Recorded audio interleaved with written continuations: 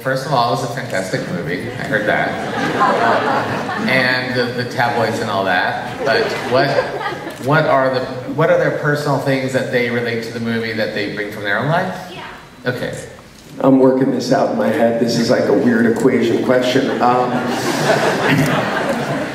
Well, I guess we're similar in that we both have weight problems.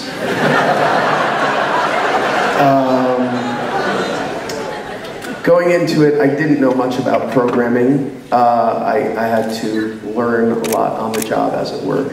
I think to a certain extent, Steve Wozniak celebrated this idea that he was a prankster at heart. He always loved to do that thing. He always loved to play pranks on people, and I think that there's that kind of spirit that lives in me as well. So I would say that that's the biggest similarity between the two of us.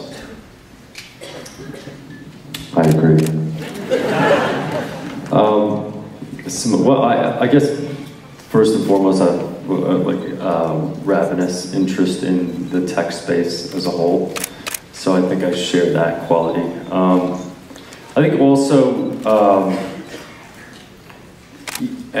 one of the things that I learned about Steve as I was studying for this role was that he had this reality distortion feel where he sort of felt like if he said something and that he could sell anything, and he could sell any idea.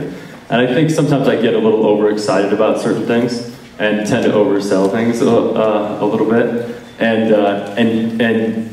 try to sort of create that same whirlwind about an idea and get people on board. And I think the last thing would be just I have an entrepreneurial spirit, and I think that for me the key component, my key interest in why I look at Steve Jobs as a hero for me, is that he's a guy who failed and got back on the horse. And I think we can all sort of relate to that in some place in our life where, we were moving forward with something and we fell down and we had the guts to get back up and go again. So I think I share that as well.